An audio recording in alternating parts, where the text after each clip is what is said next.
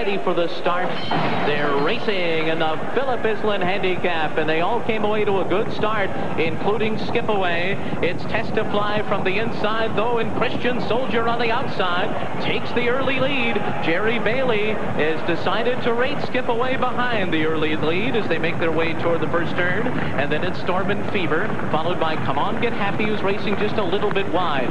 Time to Be Wild and Devil's Fire in the back of the pack with 7 furlongs to run. The opening quarter was in 23 seconds flat. It's Christian Soldier by 3/4 of a length. Testify, Skip Away sitting on the far outside of the leaders now. He's a length behind. Jerry Bailey keeping up close. They're not going that fast, and now he will make a move near the lead as they run up the backstretch. Then it's 2.5 back to Come On Get Happy. Stormin Fever to the outside, followed by Time to Be Wild and Devil's Fire. Meanwhile, Skip Away has moved to the lead, and Testify goes right with him at the half-mile pole. They run a half in 46 3/5 seconds. These two begin to move away from the field. Skip Away on the outside by a neck over Testify. It's Stormin Fever into third. Come On Get Happy fourth. Christian Soldier is dropped back to fifth. Time to Be Wild, Devil's Fire. It's Skip Away around the far turn. A length and a half in front. Jerry Bailey has not even moved his hands. And now Santos sends Stormin Fever to challenge. Jerry Bailey takes a peek behind. Has to go to a ride on Skip Away as Stormin Fever's alongside, running his heart out. Skip Away has a neck in front. Stormin Fever says this isn't over yet. Stormin Fever has taken the lead from Skip Away. It's Stormin Fever. This could be a monumental upset, but no, here comes Skip Away back. Stormin Fever, Skip Away. Skip Away wins. It's Stormin Fever's second. What a finish. He gave a race today. Testify finished third in a final time of 1:47.1. Boy, it wasn't close, but Bob, it was Skip Away. The guts of a champion. The courage of a lion. He looked beaten at the 16th pole. Stormin Fever getting 18 pounds from Skip Away.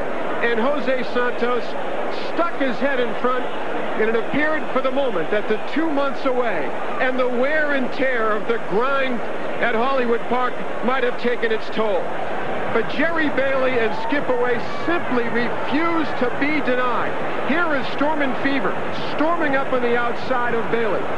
And in mid-stretch, Jose Santos looks like he has the winner at this point.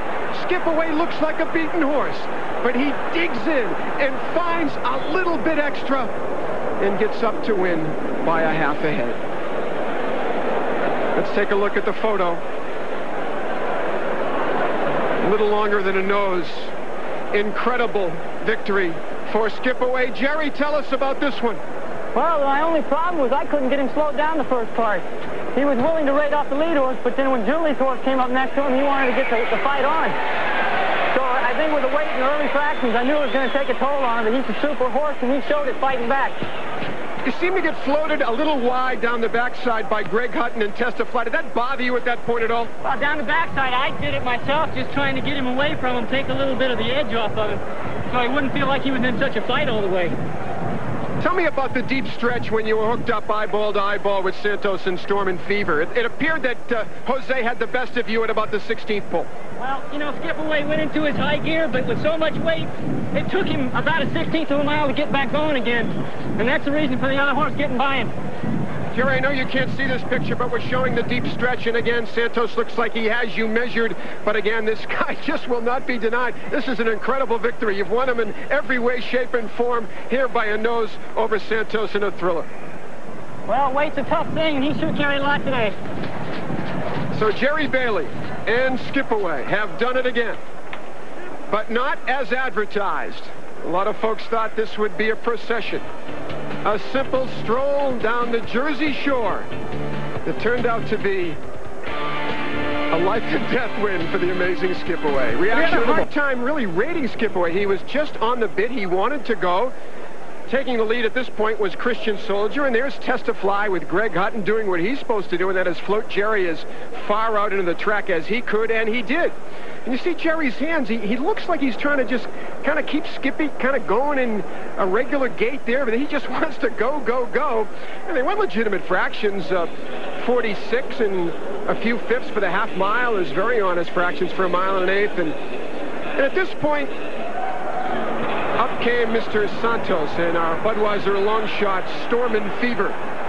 And at this point, it looked like Stormin Fever was going to pull off as big an upset as Phil Islin's old New York Jets pulled off with Joe Willie Namath when they won the Super Bowl back in '68 when Iselin owned the Jets. But Sonny Hine and Carolyn have a champion. And today, Bailey found another way for Skip Away to win again. More in a moment. So Skip Away, the popular winner, returning $2.10 in both the win and the place positions. There were no show wagers allowed here at Monmouth Park, unless they have a tremendous minus show pool.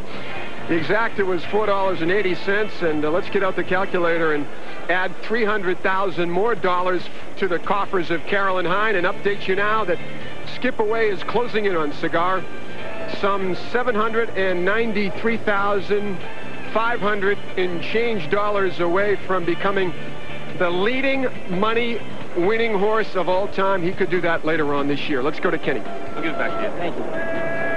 Thank you, Bob. Jerry Bailey's birthday celebration continues. A belated birthday present today with the win with Skip Away. Yeah, it wasn't quite as easy as everybody anticipated, but these things, in my experience, never are as easy as everybody expects. And with you is Justin. Justin, did you think Dad was going to win the race all the way? Yes, I did.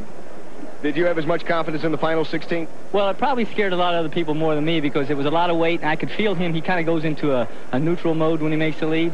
But as the other horse came to him, I could feel him start the motor again, but it just took him a few strides with that weight on him to get back in front. Jerry, congratulations. Thank you. Justin, good to see you.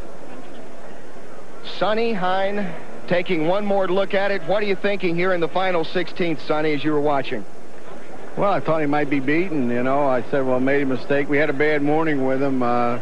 His legs became very irritated when we took the poultice off of him, and you couldn't touch his legs by hand. And in fact, the state vet come by, said, I see he's sound and all right, but she said he's very skin sore.